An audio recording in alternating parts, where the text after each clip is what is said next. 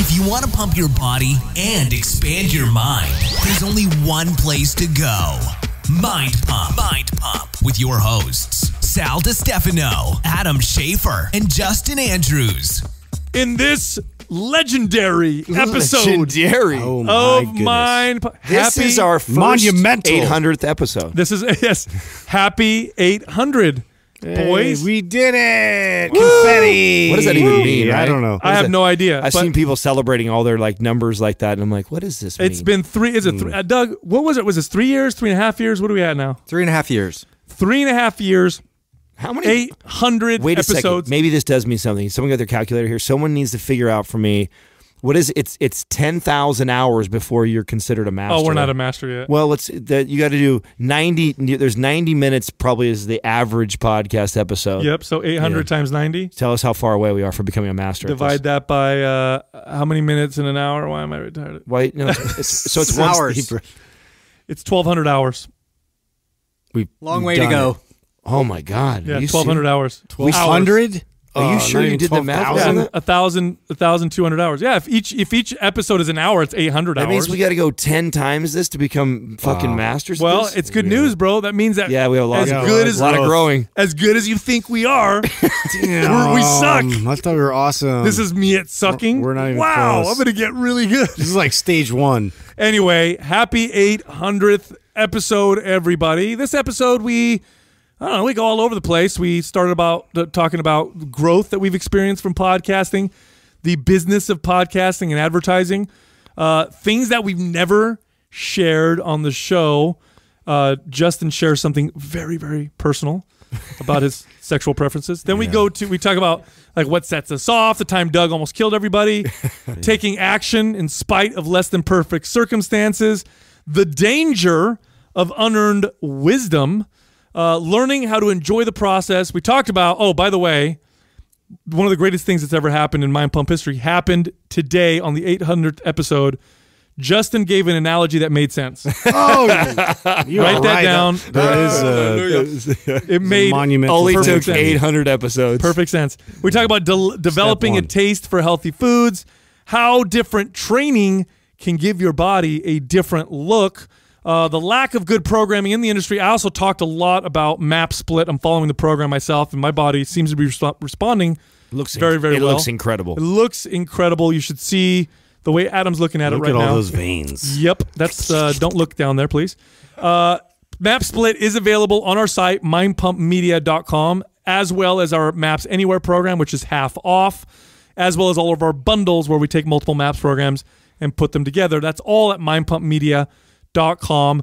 And then we end the show with talking about the future of Mind Pump. And before we get into the episode, a thank you from the staff here at Mind Pump for being with us this entire time. We love you. Enjoy. Thank you, guys.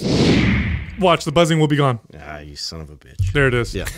I'm in! Whoa. Calm down. Let me turn you down real quick here. Try to make my presence known. You know you're in trouble when Sal gives you advice on tech. Yeah, no. You know what I mean? Yeah, Or when Sal speaks in the third person. That'd be like the sky is falling. That'd be like me. First person. That'd be like me teaching you how to play football or something. You know what I mean? Like, wow, I am terrible. That would be the day. I was tripping on this the other night. I think I'd just give up. And it could have been cannabis induced. Not sure, but at one point we were all sperms. Yeah, you know what I mean. You go back that far is what enough. you were thinking about last night? Well, trip off that, right? At one, do you think you had you were aware that you were a sperm? You looked just like a tadpole. Yeah, like tiny, just fucking swimming. Now here, kind of sounded like that. What's the sound? You just. Yeah, I bet you were slither your way through. So I think you were probably the sperm that was just fucking bulldozing everything. Oh yeah, like you were bouncing. I was trying I was like hitting walls and trying to penetrate. Yeah, you were bouncing off the walls. You were fucking kamikaze. But I kept going. I was like pursuing. Yeah, I made it. Made it to the home stretch. Adam was talking to all the other sperms. Like, listen, guys, he's like, follow me. I'll show you guys where to go. And then he'd sabotage them. Let me show you where to go. They go the wrong way. Yeah. I was lost because I don't ever know where I'm going. Yes. But it was luck. Like everybody went this way, I'm over here, and I'm lucky. You know what I mean?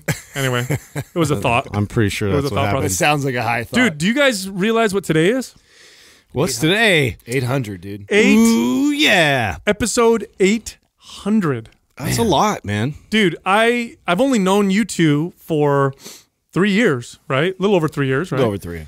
But I feel like we're friends who've been friends for 10 years. Yeah. I almost feel guilty about our It's kind friendship. of weird. Why do you guilty? Well, because of Did you cheat on us? well, no, I feel You could tell us. I feel guilty because of all my other friends that I've had about my it. entire life that I consider like my best friends. Like I may know more about you two motherfuckers than even them. Well, have you talked to them for over 1,000 hours? Well, that's just it, right? Say, I know. I mean, imagine if you got maybe very some of them true. pretty close. I mean, I've spent some years with a couple. I mean, I got buddies that go all the way back to 4th grade, right? So I mean, we've definitely put some time in, but we've logged some serious time in a very short duration. Imagine if you had some friends, forget that you're podcasting. Imagine if you had some friends and every day, for like Monday through Friday, right? Every day, Monday through Friday, you meet with them and all you guys do is talk, Yeah. like really talk for Like figure things out. for like 2 hours, Yeah. 3 hours, 4 hours. every day. personally and to help people. Yeah, dude. You know, That's crazy. Yesterday, I spoke for a mastermind group for Jill's, and it was just all business type questions. And so one of the questions I got asked was about partnerships. Oh, is this when you got all emotional? No. What did I get all emotional? You did. You sent a very very sentimental. very nice text. Oh! I last should read night- it. I should Mainly read to it. Sal. Oh, but, last yeah. night. I should read it out loud. You put me on Read it friends. out loud. Put me on No, it was very friends. nice, dude. I know. You know what he said? People back? don't. You know what? You're right, Sal. People need to know. Adam is a really nice guy. Yeah, I don't You know. I like, think people people don't know think that enough. No, they have no idea. They're all afraid. We always talk about how much of an asshole Yeah, he is. this was at 9:48 at night, by the way, and it's I love you guys. That's how it starts. Yes. I've never had so much fun building something in my life. It's very nice. Had a moment of appreciation of you three men today while talking about building a business. I feel so blessed to have found you all.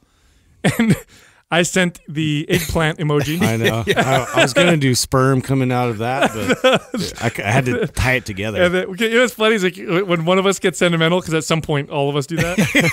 the other two guys have to check over, not check them, you know what I mean? Have to kind of break the tension. yeah. So what happened on this? Well, so we were talking about. They asked me questions about partnerships, and you know, in the success of Mind Pump, and you know, how do you suggest going about finding a partner? And I said, man, that's a really tough one for me to answer because I've had a lot of partnerships in the past, and none of them obviously still exist.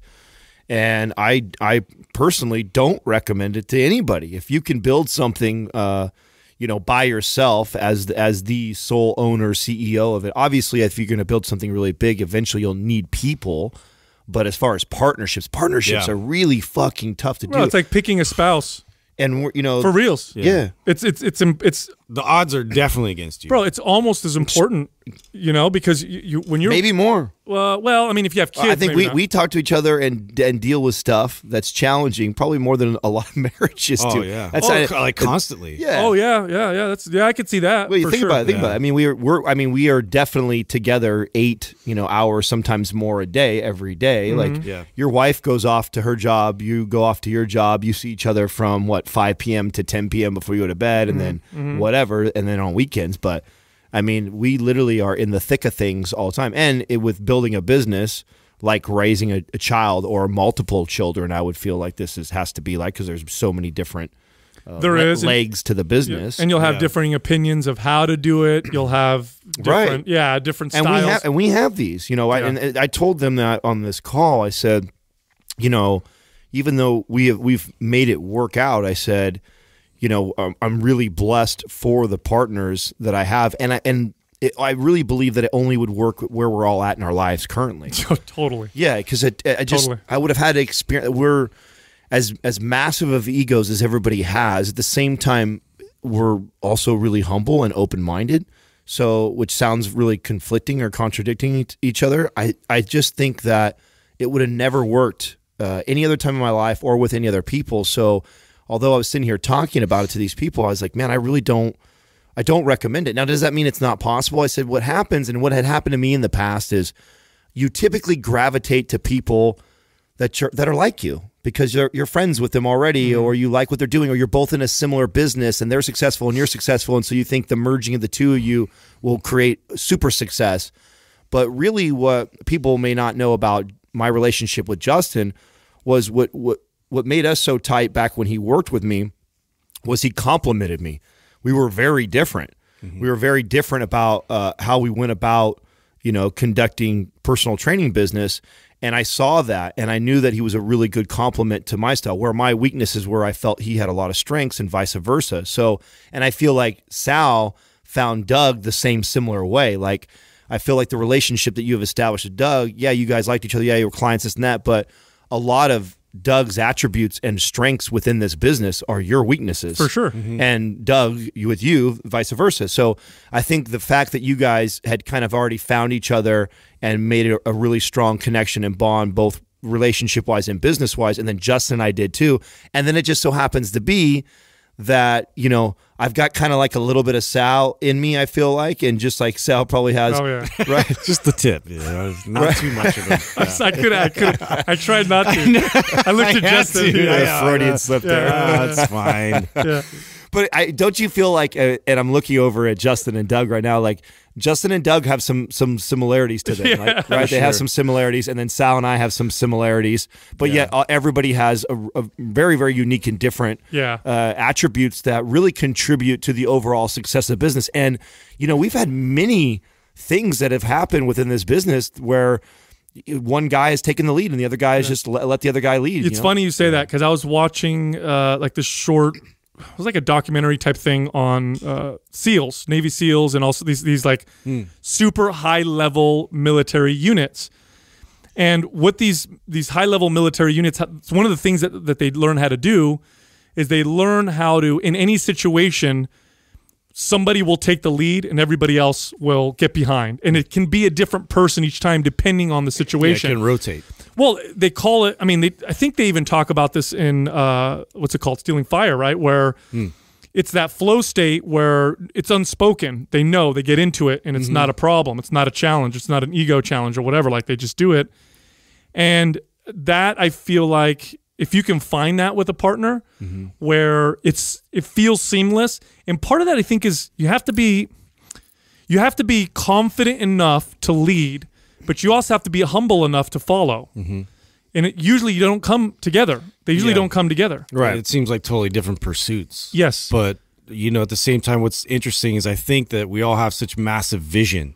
And I think that the end goal, as far as we're all trying to get to somewhere that we all understand, as far as like, well, this is like the pinnacle of helping people and then also being successful and like, thriving, individually. And to do that is to recognize your weaknesses and to see them and see strengths in other people that, can carry you even further. Whereas, yes, I can pile all this on top of my back and I can operate like that. It is just not as effective. No, and there's nothing better than, and I've told so many people this, there's nothing better than identifying a strength in someone and then just observing and watching and learning from that person's, strength or attribute. And a lot of people have trouble doing that because, it's almost, you have to admit, first of all, that someone's better than you at something. Yeah. And which is really tough for most people. It's hard to do, especially if you feel competitive with them, or maybe you don't even like them. I like you guys, so I'm not talking about you guys here, but I've learned, trust me, I've learned from people I don't like because I don't like them as a person, but then there's something that they do or the way they do something where I'm like, wow, that is really impressive. Well, on that note right there, that's a really good point or something to extend on, is that a lot of times when we don't like something about somebody else or a person, a lot of it's because of our own insecurity about that. Like, because they're a certain way. It's a mirror. Yeah, it is. Especially if it really triggers you. Right, if it triggers you and bothers you, like, oh, that really annoys me. Like, well, what does it annoys you? And maybe it annoys you because it's a weakness of yours, because he does that really, really well, or she does that really, really well, and it almost to a point where it turns you off. Yeah. But why does it turn you off, or why does it annoy you? And maybe that's because you maybe don't have that skill set, or you don't have it at that level. And so there's something to take from that for sure, right? I always try and catch that. That's, again, going back, we talked a long time ago about, how I'd evaluate my day of like the state changes, like of emotion, like where would I get all angry about something, or what would piss me off, or what would excite me? Like, those are all like flags for you to be like, go deeper into that. Like, why am I feeling this way?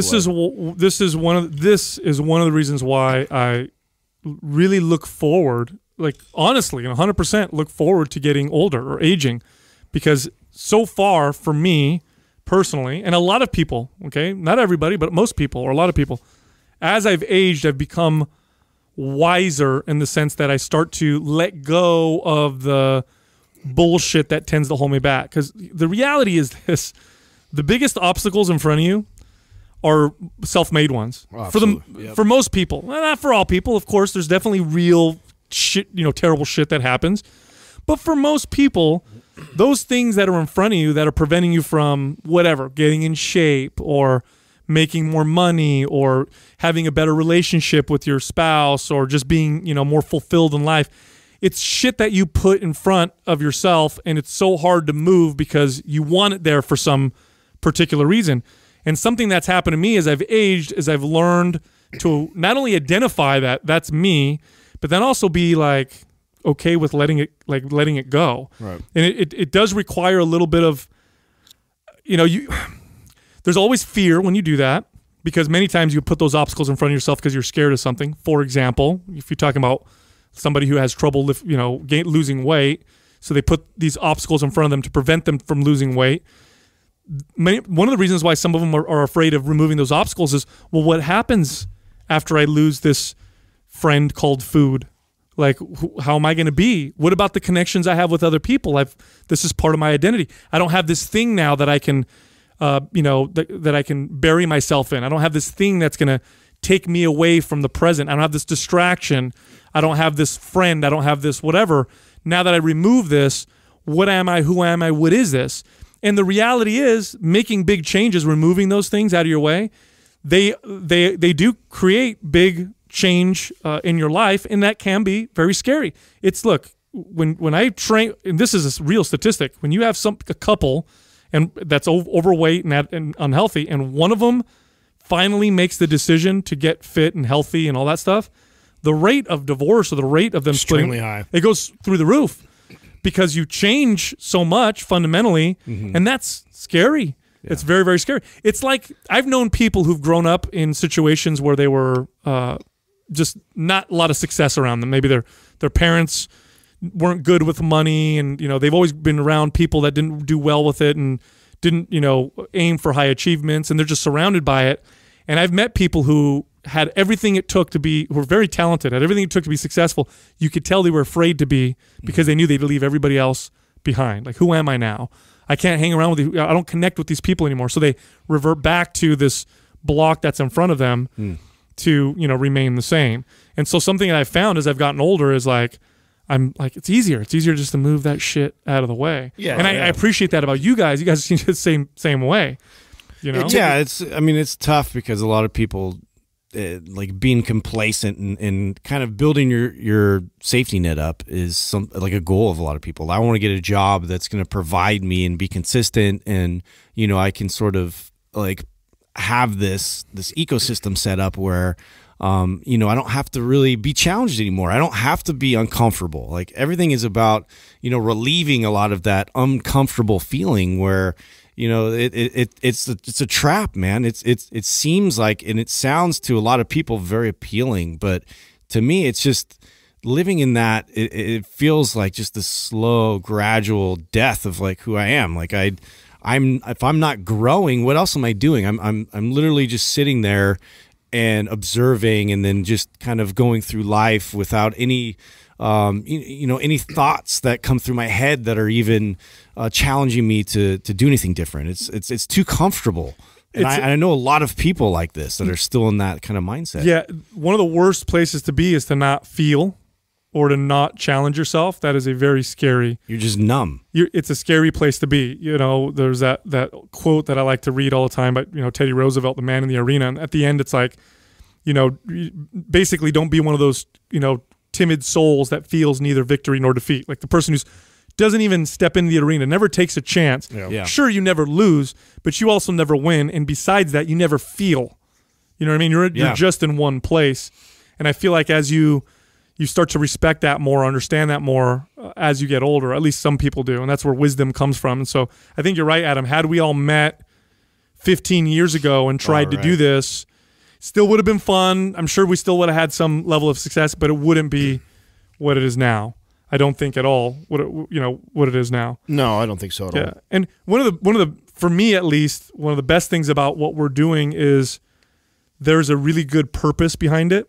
You know what I mean? It's not like we're just, I mean, I guess anything you create that people want is got some value, of course, but I feel really good about what we create. You know what I mean? I feel like we're communicating, good messages. We're helping people sift through all the baloney in fitness to help themselves along the way, but also we're honest. There's a lot of integrity in what we do, and I really appreciate that because it feels good. I've made money before where I didn't have this same sense of purpose, and it's different. It's not nearly as fulfilling. This is the most fulfilling thing I think I've ever done professionally. And there's a lot more panic and that scarcity, attached to doing something just for money and surviving, and this doesn't feel like that at all because of that. Like I have a purpose. Like I wake up and I want to do something. I want to research something. I want to say something that entertains people or like makes them feel better or like educates. And I feel like it's so crazy because this provides all of that. Just sitting here talking. Do you guys ever wonder though if we're in the honeymoon stage? God, that's a long honeymoon. Well, maybe, huh? What if we hate each other? No, it's in like 5 years. And I don't even think that, but I also try and challenge myself with, because I agree with you guys. I feel the same way. I could echo everything you said, but I always still like to challenge my thought process and like, okay, so if you say that, Adam, that you're so comfortable and you're okay with letting go and moving on and changing the seasons of your life, what if this just represents a new season and in 6 years from now, all of us are totally not into it anymore and we're into something? Am I going to be okay with that? Will I feel devastated? Does that mean I failed at this or whatever? You know what I'm saying? I don't think so at all. I think if that happens, if that ends up being a place that we get to, then we'll be okay with it. I mean, we'll all acknowledge it and be like, okay, well, that was great. I mean, that's the thing about awesome times in your life. Sometimes we try to also put, like I just talked about, putting blocks in front of yourself. One of the blocks that we'll put in front of ourselves is the fear of this ending. You know what I mean? Like, oh my God, I'm so in love. This is going to suck though. And what if it sucks in 5 years? What if I lose this person? Yeah. And you end up missing out on what's right in front of you. And so to be honest with you, I don't care. I mean, of course, right now, if you ask me, I wish it would be awesome like this all the time, but we'll deal with it then. Yeah, who cares? It's fucking awesome now. Right. It's great now. I don't know what the future holds. I don't know. I have no idea. If you really were to ask me, are we going to be doing this in 10 or 15 years? Exactly this? Of course not. Yeah, it'll be a different version of it. Something. Yeah. I don't know. I mean, I guess just in my own mind, I feel like it'll definitely be different. Like we'll be doing other things because that's just how we are. We want to evolve and, improve things. And so it may feel different. It may look different, but again, it may just be this, it may just be this. And then everything else just kind of working for itself. So one thing, it's funny, Justin and I had coffee with, what's his name? Sean Stevenson from Model Health, I think, show. And he's what do they call it? The Mr. Rogers of Mind Pump? Yeah. The Mind Pump Mr. Rogers? Yeah, Mind Pump Mr. Rogers. Yeah. One of our fans said won't that. You be my neighbor? One of our fans said that. Is that right? Dude, our fans talk so much shit. We've conditioned them to talk shit. See, I thought about everybody. I thought that was hilarious. That's funny. Yeah. I look at it more as like, like very like Barry White, like smooth. Hey there, smooth fitness radio. and wellness and Anyways, cool guy. Yeah, he's a cool dude. Cool guy. That's why I'm saying this. Yeah. But anyway, he's like, oh shit, how long you guys been on air? I think he expected me to say like 8 years because of the amount of episodes that we've done. Yeah. I'm like 3 years, and he's like, what? He's like, you've recorded 800 episodes in 3 years. I'm like, dude, we do 5 a week. Yeah, we don't really recognize that is significant. It's different. Yeah. Well, I don't think it's that. To me, it's not that significant. I think it surprises a lot of these podcasters because, again, it's the old guard. It's how things were done before. But when you look at radio DJs and radio TV and all that stuff like that, exactly. I mean, they're on like 5 days a week. Yeah, they're on 5 days a week. It's not that impressive. It's the norm. It's the standard. What I love about this business and what excites me all the time is that it is so green. I love being the people that can come in and actually raise the bar and set the new standard for things. I was just talking to you guys off air about just the way we're going to handle sponsorships. Like I was so blown away when we started to get like real advertised money coming in and people constantly reaching out to advertise on the show that we had to create a department for it.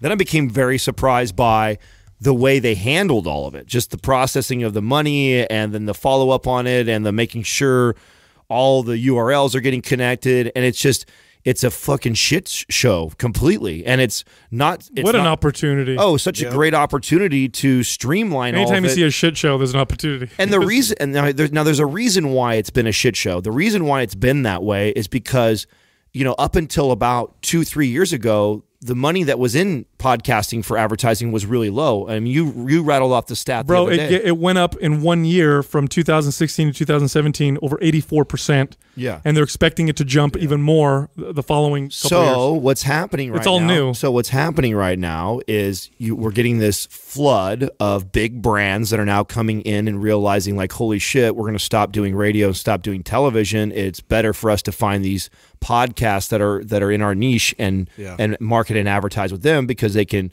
convert at a much higher rate. You've also mentioned all the radio hosts that have now like simultaneously run a podcast because it's it's like they have to put they have to hedge their bets. Right. They have to see if they're going to move. Mm-hmm. Yeah, the life wraps there. And then I see these guys that have been doing this and some girls that have been doing this podcasting game for the last 8-9 years, and they just haven't evolved. Mm-hmm. And I just get excited, man, when I see the fuck yeah. Dude, don't evolve. Don't worry. Biggest mistake you can make in business. Biggest mistake is to not evolve, be afraid to evolve, because nothing will destroy you faster. And it doesn't matter how big and powerful you are. What are the books on those ones? I remember these. My Iceberg is Melting and Who Moved My Cheese. There you go. There you go.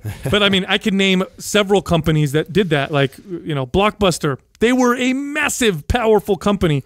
Gone. Mm-hmm. They were gone almost overnight because they failed to evolve. Yeah. Look at and the crazy thing is, so I'm reading that iGen book right now, which by the way is fucking fascinating. Oh, that's the one that we talked about, right? With the generation growing up with iPhones. And and some of the stats that they're coming out of that is just, it's crazy. And what they're saying is that everything that you've experienced in business and stuff before is accelerated times 10, and it's compounding. Moore's law. We're seeing it now really at a much faster rate. It's crazy where trends or waves of doing things it's the way to do things, and just when everybody starts learning about it, it's different. Like it's different. Mm-hmm. Yeah, snap of a finger. Yeah, dude, you got to be moving. You got to be moving on stuff. Yeah, it's interesting. The podcast.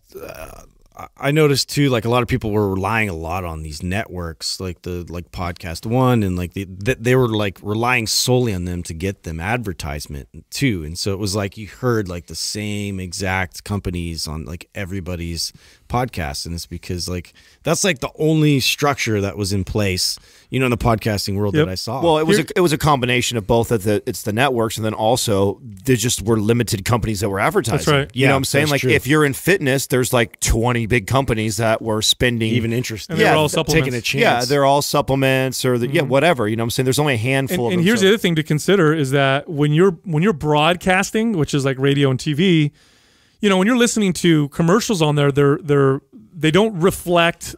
They never reflect, or typically don't reflect, or at least in a small percentage, the show that they're coming on. So in other words, I could be watching a TV show, and sure, the advertisers know that there may be a certain age demographic or whatever, but it's not very specific to the TV show. When you advertise with podcasting and you're running a sponsor, you're kind of connected to them. Yeah. And so it's much more personal and it's different. It's not just a random bunch of commercials. Yeah. It's like, here are companies that we have to make sure we vet them, but also that kind of complement the brand, that kind of go along with our message, people that we know will benefit us besides just the money that they pay us. This is different than it's been in the past. It hasn't been like this in the past where you watch a TV show, and of course, if it's a kid's show, they're not going to advertise for certain things and vice versa. But it's just general, here's a Chevy commercial. Here's a commercial for TV I know, it dinner. at least has a reflection. Well, there's of the message on the show. There's a little more thought put into that than you guys think. There's, they do. I just think because the cast, the net is so, they have to cast such a wide net. Right. You know what I mean? But even our net would look pretty wide if, because if we were doing, 10 million listens every episode, it would be, our net would be much wider and broader. And, Sure. And those 10 million people, even though we're a health and fitness podcast, I bet you out of those 10 million, 100,000 drink sodas. Well, here's an example. You know what I'm saying? Yeah. So it's like, here's an example though. One of the not examples, that we would advertise Coca-Cola or something. My point is that how often would you watch a TV show? Let's say you watch Modern Family, and the actors in Modern Family are the ones talking about the sponsors. Oh yeah. See what I'm saying? Right. That's one of the big reasons. Now that's the future, right? Yeah. So we see it happening right now with YouTube, and then today IGTV came out. So we're seeing this. You're going to see that now. TV is dead. It's moving on from that, and then kids that are growing up now, they are following what their influencers that we call them right now, which I think is so funny. They're following them. They're listening to them for what brands are they using or what do they like, and those people are becoming more powerful than celebrities. We're right in the middle of that transition, so it still kind of works. So you still see a commercial with Shaquille O'Neal, or you still see a commercial, with somebody that's with Tom Cruise or a big actor but it's starting to fade. Yep. And you're starting to see these YouTube stars and Instagram stars. It's an interesting time to be a part of all this and to watch the transition. Oh, it's exciting. So we've done so many episodes. We've talked with each other for hours and hours and hours and all that stuff. And you had said something earlier, Adam, I thought was brilliant. You said, like, we know a lot about each other. Maybe we could come up with something we don't know that we think is embarrassing. So last night, which I thought was good because last night I had this thought, and this is something I'm going to try and challenge myself to do this. So I hate putting it on air because then people are going to follow up with me. Why aren't you doing that? But when I have these random thoughts of stuff that maybe we've never talked about, or kind of challenges you guys question-wise to think a little bit more, like deeper into yourself, I want to do that. And so I had this moment. I was watching TV with Katrina, and I'm like, I fucking love this movie. And then but and I'm telling Katrina, I can only tell her this, right? But I'm like, well, that's if I put myself out there, I could share that. But I was like, so what made me think of something was, okay, what is something about, I know the guys have something there. I can't be the only one here. If there is something that you either do or you like or that you're into that the other two guys will totally tease you and make fun of you. And so I wanted to ask you guys, is there something that you either do or you're into that the other two of us would make fun of you for doing or tease you? So I've put so much already out there. Like, you guys know I like small dogs and cats. You guys know, that kind of. Oh, here's something. I don't know if I've ever said this before. I'm not the greatest swimmer. Now, I can swim enough to not drown. But why? That doesn't surprise me. It doesn't surprise me. I don't know why. I can picture you swimming. Yeah. I can picture you swimming. So you want to know something crazy about this? So I just picture you walking into the water to your waist and then walking right back out. I picture a dog paddle. Yeah. Yes. So here's the thing about that. You want to know what's crazy about this? Just panic. So my mom doesn't know how to swim and is terrified of water. Like, she will not go in any water above her knees. She gets so scared, right? So I grew up with that. Now, when I was a kid, my aunt had a pool and we were there every single weekend. Oh, shit. And I swam. No, I swam all the time. I was a great swimmer, go underwater, touch the bottom, play, float, tread water. No problem as a kid. Yeah. But I think my mom influenced me with her fear over the years, and I didn't swim for a while. As I got older, because I just didn't go to the pool or whatever. What's the longest gap in your life as a kid that you not swim? God, years, because really? as I got older, like more than 5 years. Yeah, because I managed. Oh, wow. I'd managed gyms and worked, and I just never went. That's a big deal, though. Yeah, exactly. I'm the complete opposite. Like, I'm definitely like a swimmer. I've talked about that. Love, but to you swim. go in the water a lot, right? Oh, every year I'm always swimming in a pool or swimming in a lake. Okay, so I didn't swim for a long time when I was managing gyms. Oh shit! And so then I would, I would go visit Italy, go in the water. I'd go real deep where I can't touch the bottom, and I'd start to almost get out of breath. But it wasn't because I was tired. I think I was just getting anxious. Oh, yeah. And so I stopped doing it. Now it's the point now where if I'm in deep water, I won't drown. Oh God, dude! I can feel. I'm gonna push him in the pool. What if you kill me? He's so vulnerable right now. I'll save you, bro. I won't let you drown. What if I die? But I gotta push you in the pool Dude, one time. It's weird. You know what I mean? I knew you guys would make fun of me about that. Couple of assholes. Couple of 1-2 jerks. What about you, Justin? Oh man, I think I was trying nothing like that, but nothing that bad. Nothing that horrible. No, it's that bad. It just reminds me of what happened to me not too long ago, where I was really, really into this song on the radio, and it was kind of like that movie where they both kind of get into this horrible song, and I think it was Tommy Boy or whatever. They start singing this shitty song. Anyways, it was Evanescence, so I'm really deep down, I was singing it and shit, and it was it's a female rocker. Going under, and I was at a stoplight, were you crying? And some dude was looking at me, and just this fear, and this like, oh my God, like I'm really into this song, but I just like felt so like judged, like immediately. And I was like, if the guy saw me doing this, and I was like really getting into it, like I was like into that song. And Courtney has seen this before, like with like certain things. Like, I don't want to like show everybody I'm like really into it, but I'm into some pretty fucking. Yeah, well, that's not bad at all. Well, it's a chick rocker. Yeah, I would only. You know what? The only reason why I would make fun of you about that is because I know you'd be. I'd be uncomfortable. Yeah, exactly. That's the only reason why I put. You know, it's funny. I have a story. Surrounding this swim thing that I said because you just reminded me. I went to when I was in Kauai. I think it was either Kauai or Thailand. It was Kauai with Jessica. This is last year. Okay, this is last year. We get on one of those. We do one of those day trips where they take you out on a boat to go to different places to snorkel. No, it was Thailand to go snorkel. And so we went to like Monkey Island or whatever, and they parked the boat and like everybody get off and snorkel around. There's all these beautiful tropical fish and whatever in the water. And so I'm like, I have that small tiny thing with swimming. And so I'm like, whatever, fuck it, I'm gonna get in the water. Yeah, I got the flippers on. So I get in there and I'm like treading water and I'm doing okay, but I can feel that I'm having issues breathing because it's almost like it's making me anxious. You know what I'm saying? Goodness. Yeah. But I'm like, fuck, I got to fight this, right? So anyway, we're doing this the whole time. And it was like, we were out there for 4 hours going from different spots. Now, at this point, have you communicated to Jessica? Yes. Okay, she knows. She already I've told her, and she's laughing or whatever. And so at one point, I put on a life vest. So I'm snorkeling with a life vest. Like waist deep water. He's got a fucking life vest on. No, it's deep water because you're snorkeling. So I'm like floating on my stuff. Hey, I want to remake the starter pack for Sal, and I want to put those little fucking the arm wings. The blow water arm. wings. Yeah, water wings. Yeah. Well, no. So here's the worst part, right? So because I was nervous, I was drinking a ton of water. So then I had to pee because again, we're out there for four hours or something like that. I had to pee super bad. No bathrooms, big deal. Just get in the ocean and take a piss. Now, do you know how hard it is to pee when you're anxious? Your fucking whatever it is, your prostate just wants to tighten up. You want to tighten up. It's like squeezing up your butthole. You're like, huh, right? So I'm in the water. And I'm trying to tread, and the waves are coming at me, so I'm kind of like bouncing a little bit. And I'm already anxious because I got this fucking weird thing now with swimming.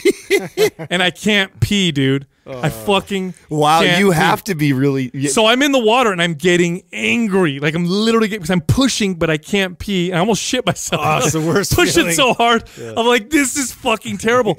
At one point, I told Jessica, we're on the boat going to the next island, and I'm like, I can't... Like, I've never had to pee so bad. I thought I was going to hurt myself. I have to pee so bad. And she's like, just fucking pee right off the edge of the boat. Like she was like egging me on. I was like so close. I'm like, I don't even give a fuck. There's kids in here, whatever. We're in Thailand anyway. I'm gonna pee off the side.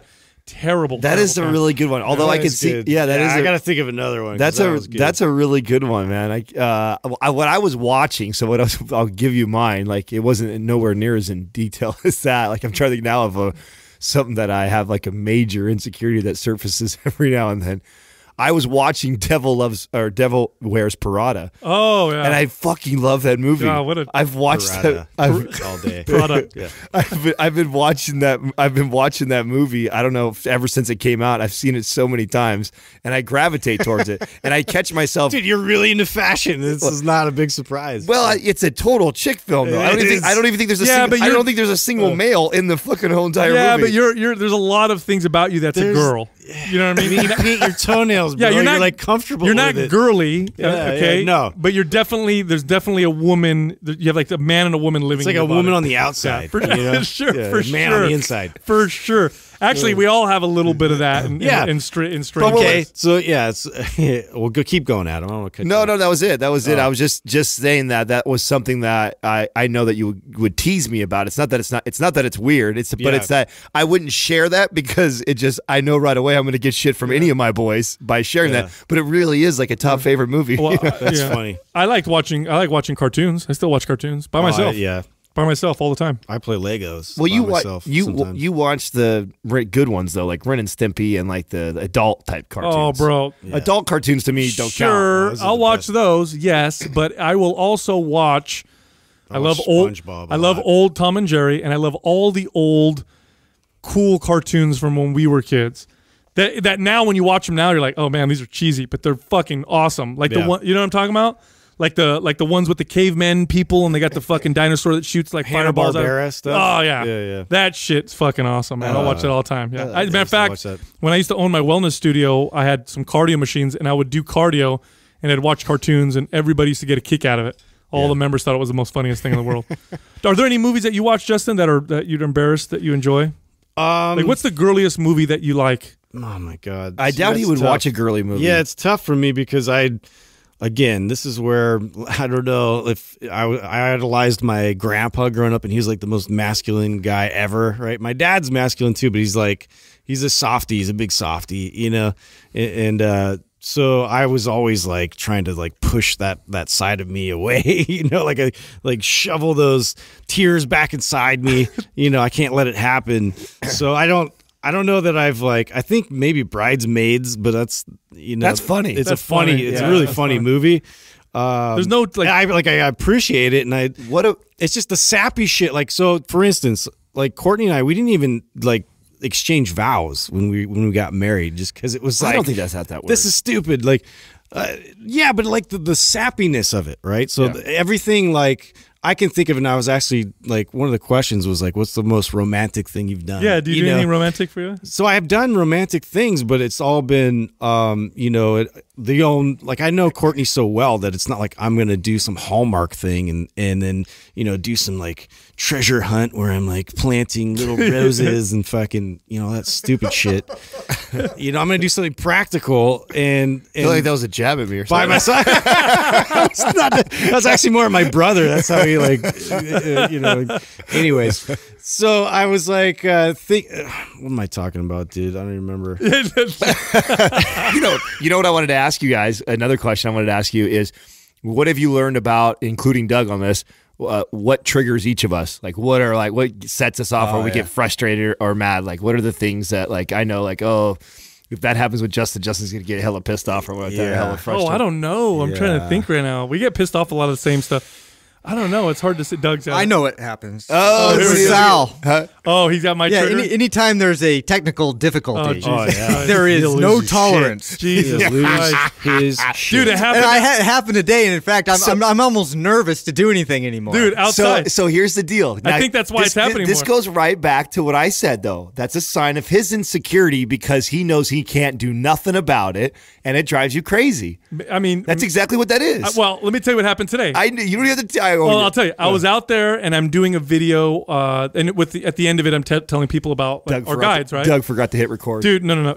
Kind of like that. I'm actually halfway through the video and I'm on fire. And here's the thing: when I do videos, oftentimes there's no script, there's nothing, and I just flow. I go for it.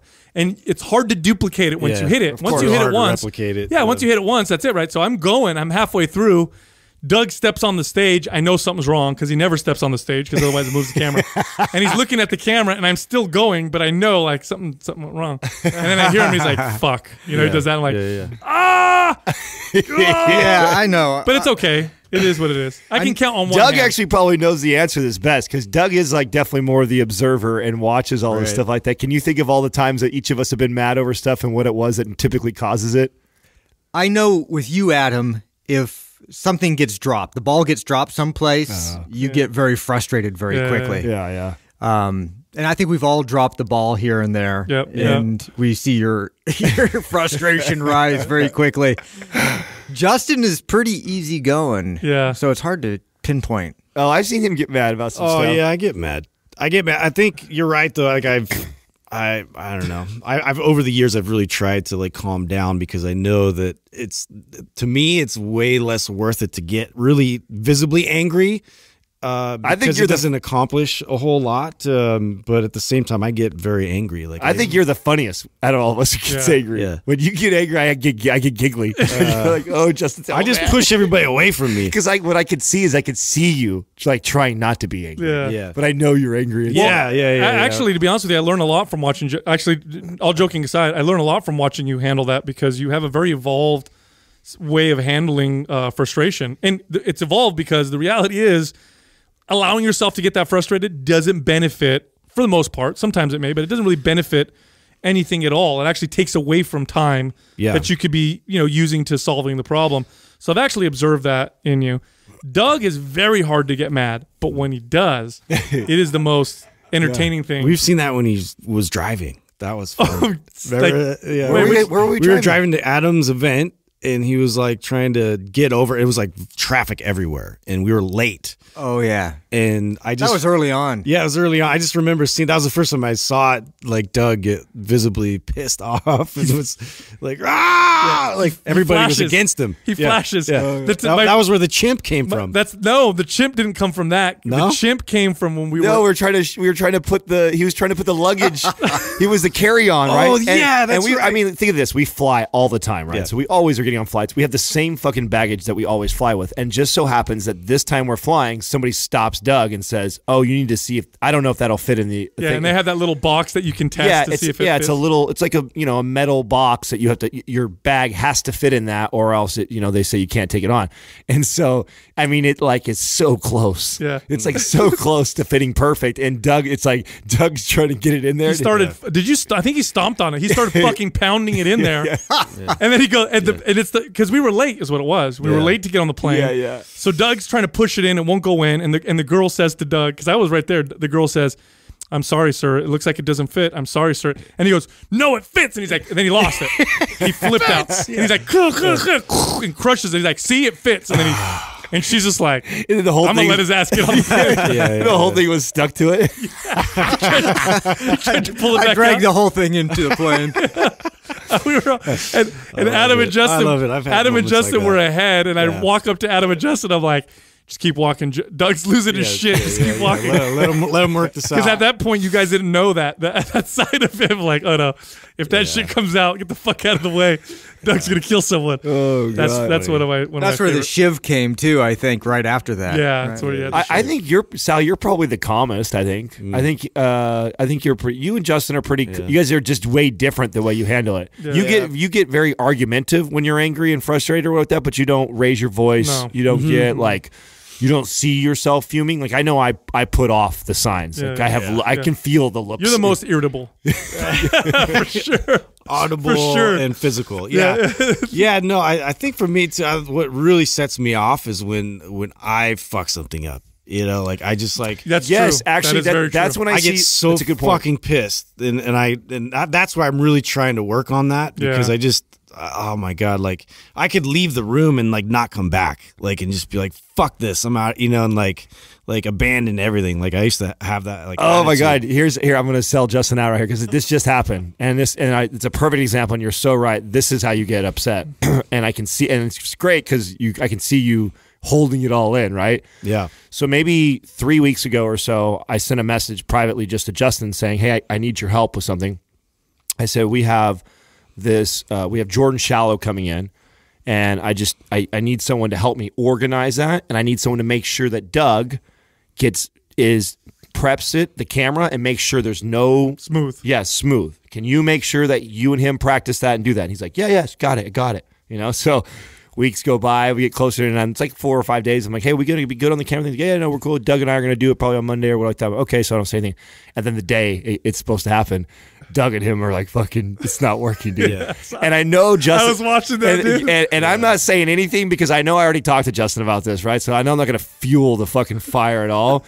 But I know he's really upset and mad because he knows I asked him. I asked him fucking weeks before and followed up and just said, and I don't do that a lot. It's rare that I reach out to one of you individually and ask for like helping me because sometimes I just get a little overwhelmed with. Of course. All this stuff, and I'm like, hey, I need you here, and this is a priority for the business. Can you just execute this? And so I asked that, and then that day happened, and then I see Doug and him like fucking wanting to choke each other out over it. Oh yeah, that was tough. Yeah, but what was great? So here's the thing that's cool, and I didn't say anything, right? So I didn't want to say anything, but I was frustrated. I was pissed inside. I didn't say anything. Yeah, I knew that. And so I was like inside, I'm kind of like, ugh. And I'm like, I got to handle this, right? So I called up my brother-in-law, who I know is like super tech savvy. And I'm like, hey, dude, I need a big favor from you tonight.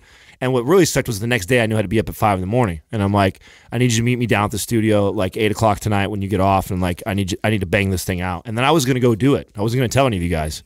I was just going to have it handled. And then I was going to be mad. So I had this all worked up in my head.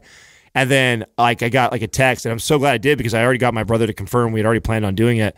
Justin sends me a text fucking figure this shit out. You know what I'm saying? He had So pissed off. yeah, no, he did it all. He went down to Fry's or Best Buy or whatever he needed for the part. He came down. He totally hacked it all himself, set it all up, ran it, made sure it was all good to go, stayed late at work. And I was like, God bless you guys, man, because I hate dealing with that stuff. Cannot, like you called it, Doug, for whatever reason. I'm like, me and machines just don't, we're just not cool. You know what I mean? And it seems like lately it's really ramped up. Like, you know, Of course. every time you're on a podcast. Of course like, it is. That's how shit works. cuts out. It's going to keep pushing me till I learn to be cool with it. That's it. It's fucking with you right now. I've done a couple interviews where it's over Skype or whatever, and it cuts out, and I'm just like, I just hate being part of this lesson you're supposed to give. Poor Doug has to bear the brunt. Yeah, Doug does. And we all get a little frustrated. I'm not near as bad as Sal, but I get frustrated with that stuff too. And it's, again, the reason why I think I don't is because I'm very aware it's my insecurity. I know that without Doug, there ain't no way I'm doing this. You know what I'm saying? I just am not going to do it. I'm not going to go figure it out. we're like three monkeys in a freaking... Right. So then I just kind of accept it. I'm like, well, he's better than I am at it. So Dude. even if he fucks up, it's better than what I would have done. Yeah, and you know what? I will say this though: when one of us sees that one of us is frustrated, we tend to not add more to it. Like my favorite example of this was, I don't know where we were coming from. We had Florida. We were in Florida, and we just recorded several fire interviews. We're really, really happy with it. We had video, audio. Like we went over there. We worked our ass off. We talked about this. Did we talk about this? A little bit. Oh, okay. We flew over there. It's a long flight. We're tired, but we went after it, and we really did a good job. We were really proud of ourselves. And so we get up, and we're trying to get home. Get on the whatever it is, the tram that takes you to the area where you can get on the plane. We all get on there. First, we park our rent-a-car, grab our stuff, get on the tram. We're heading over there. We're kind of in a hurry. Yeah, no, we're cutting it close. Yeah, we're in a hurry. So we're like, oh shit, we're gonna be late. And so we see Taylor, and it's Justin, Adam, and I. We see Taylor. Like, where's Doug? He's like, Doug lost his luggage. Can't find his luggage. He must have left it somewhere. Yeah. And so all of us, Like, what do you mean? collectively, you could feel our hearts drop. Yeah. Because we know that Doug is holding. Yeah, none of us he's give a got shit all about of his it. personal stuff. Right away, we goes like, does he have the fucking Does he have the files? cameras? Yeah. Does he have the files? Yeah. Is it the suitcase with all the files that we just did fucking hard at 3 days of work for? Yeah. So I called Doug. First of all, we're all sitting around, we're all stressed, and we all actually talked about this. Doug, I don't think we ever told you. We all talked about it. We're like, look, nobody get mad. I remember all three of us. We were all angry as fuck. Everyone's like, "How the fuck could he do that? I can't believe we're all venting to each other." Like, listen, but he's stressed out. He's freaking out. Oh, yeah. You can't flash on him. Doug Nobody would be get like, mad. Panic attack. Yeah, he's already stressed out. If I know Doug, and if we just get mad, it'll make it, the likelihood he'll find it's going to go lower. So let's just be cool, So I called Doug on the phone, super calm. I'm like, hey, what's up, man? And he's breathing hard.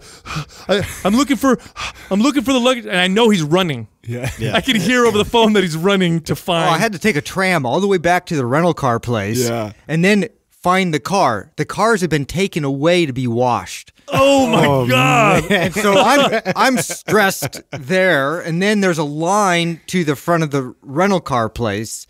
And so I just cut in front because I have no time. Right. Yeah. And then the guy gets angry at me. Does he really? Doesn't help. And then I find this other guy that's not very helpful. And then finally I'd say, I tell you what, there's $50 in it for you if you can find that car.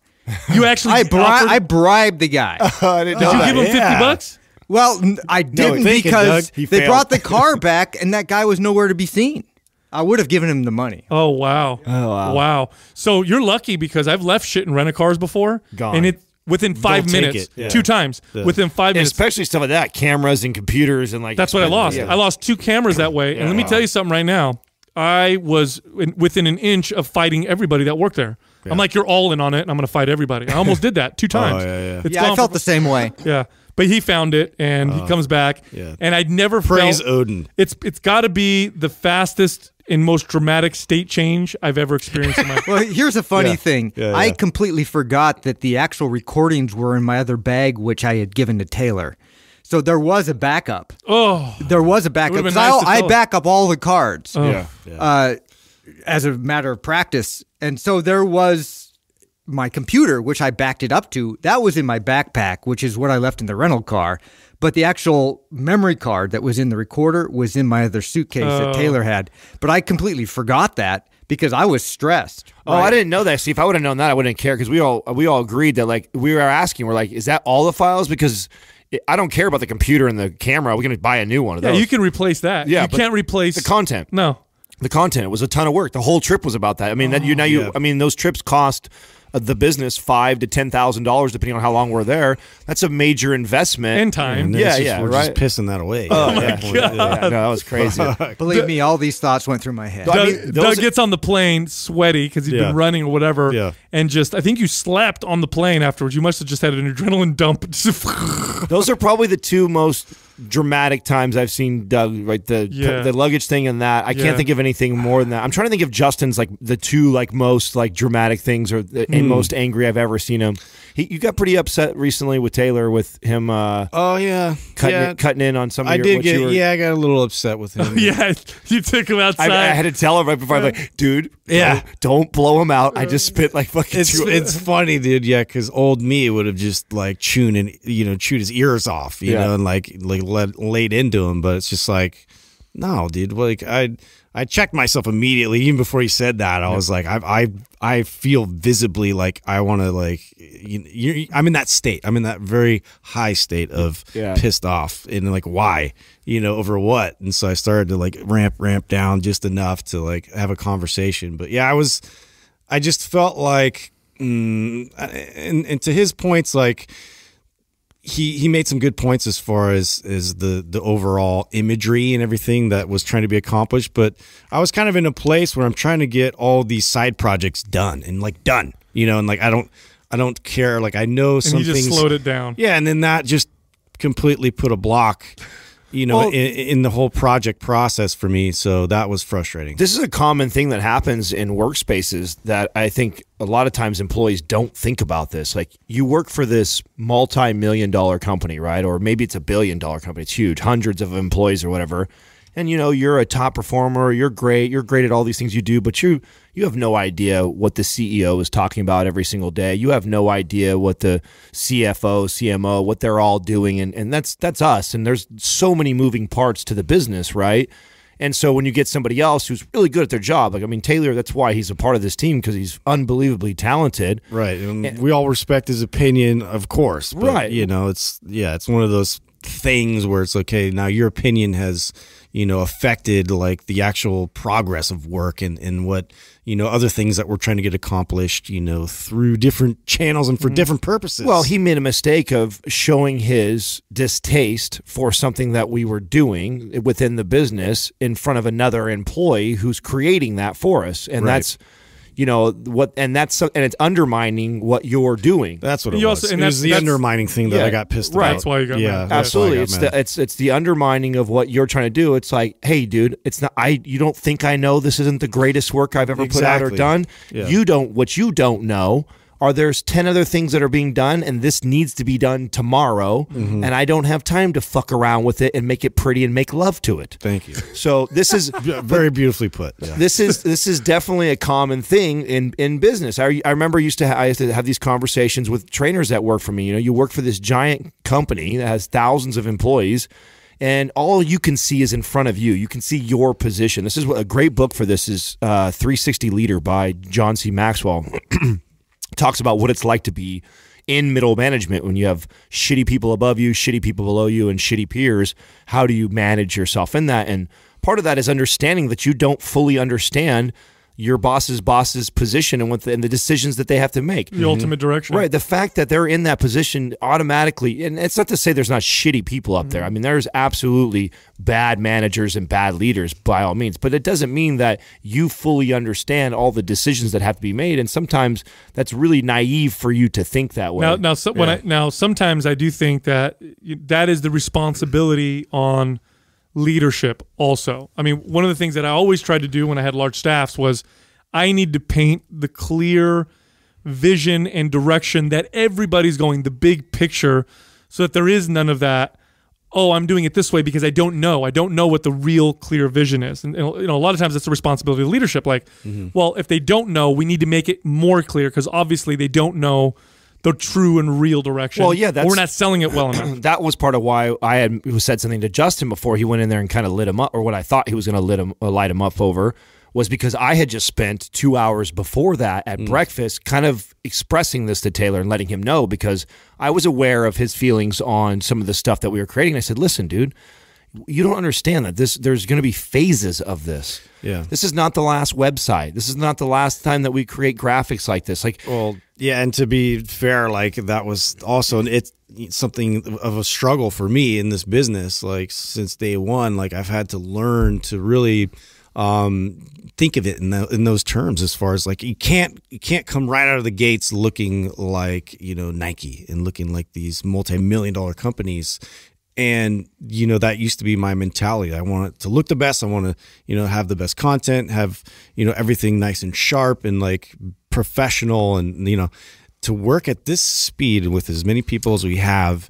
And, you know, it's just, it's impossible. Yep. And, you know, like that's all part of growth for me individually. Like I have to check myself, like this has to be done. So this has to be done. I have to make compromises. And so to hear somebody challenge those compromises was tough, you know, because it's like, because you already feel that way. yeah, I've already worked through all that. Like I understand where you're coming from completely, you know? It's so yeah, dude, that is something that keeps coming up with me, but I've learned to just, I have a job, I'm doing the job. It's one of the biggest mistakes with people who try to try their hand at entrepreneurship. One of the biggest mistakes is they're so afraid to take that first step because paralysis by analysis. They want to make it so perfect before they go forward. Here's the deal: there's a lot of unknown when you're in business, especially if it's your business or you're starting a business.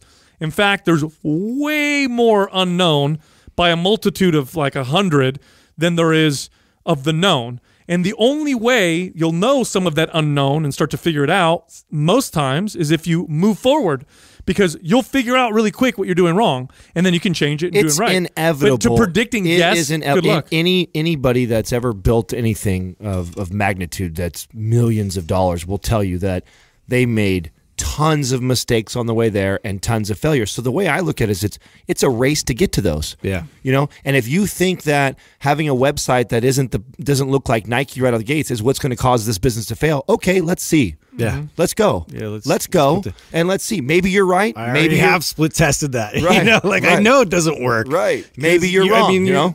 Yeah, like, you have to generate income. You have to have liquidity in your business. You have to be able to move forward with cash. It's just not the biggest rock, right? No. I mean, I had this was part of the talk that I had with this group yesterday was, you know, so many people, they get so hung up on the way their business card looks, or they're trying to attract all these people on Instagram, and it's like, but they're really not providing any real value for the consumer. It's like, if you haven't figured out the real value that you're adding to your consumers, like you don't have a really good solid business. Like spend most of your time and energy in that instead of trying to waste it on like having the coolest website or this app that makes it so simple and easy and speedy for people. It's like, yeah, those things are all great things, and those things are that I think it would be great to have for a business, but yeah. You can build a business without so funny. That's totally now for me, like it's flipped.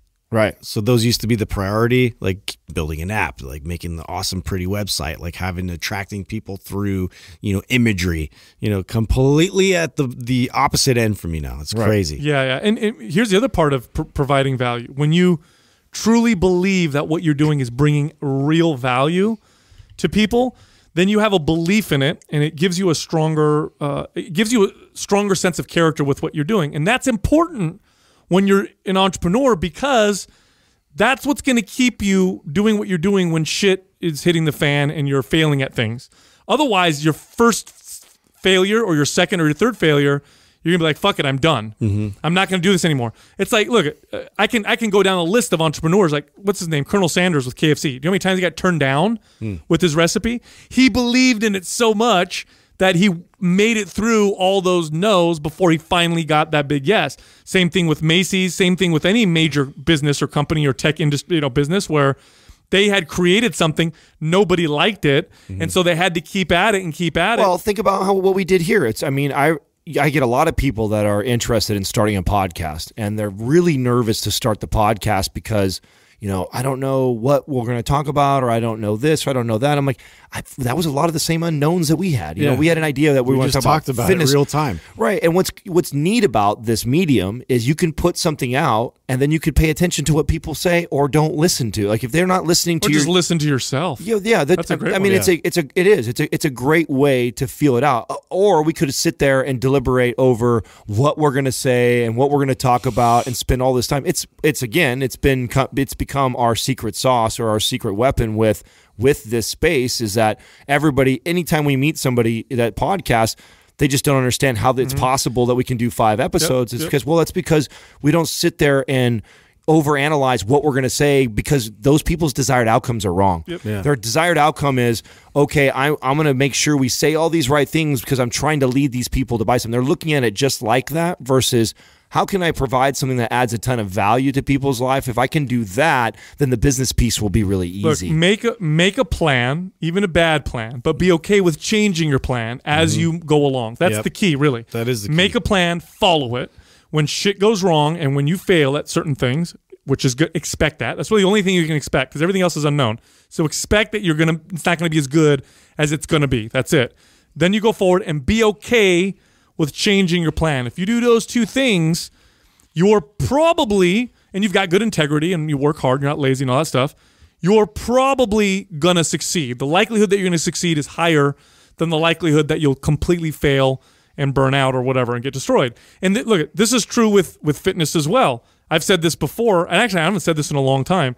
A consistently applied bad workout plan is better than a great workout plan that's never applied or applied very inconsistently. This is true. If someone has bad programming but they're consistent and they stick with it and then they change things as they move along, they're going to succeed better than somebody who has a great workout plan but just doesn't apply it consistently or doesn't apply it at all. Obviously, the greatest plan in the world is shit for you if you don't move forward. Right. So you got to be okay with finding out what you're doing that's wrong, and really sometimes the only way to figure that out is to move forward. Otherwise, it's this potential sea of unknowns, and the best thing that you could possibly, you're basically guessing. It's a lot like you're trying to predict. It's a lot like a fitness goal or a weight loss goal. I mean, it really is. And what people are struggling with right now is we live in this instant gratification. We live in this social media world where I can all of a sudden add 10,000 people following me in a day. That's possible. It's possible to do that.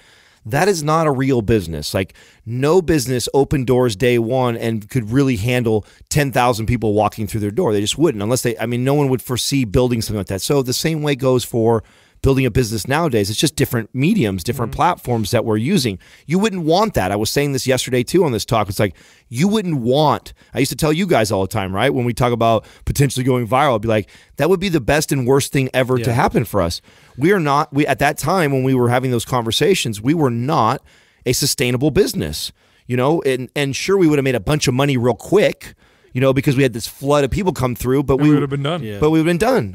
I've been thinking about this a lot because of the frustration of like growth, and we're always pressing so hard to grow, and we've done a good job of recognizing that real growth happens at a gradual pace because it basically challenges your systems, and then your systems reveal holes, and then you got to fill those holes, and then you can progress through that at a reasonable pace that makes sense. And I'm thinking about that and thinking about like how everything that I've experienced in life, that I had a choice whether it's hard or it's easy. I want it to come easy, or I wanted to go through it and go through the hard way.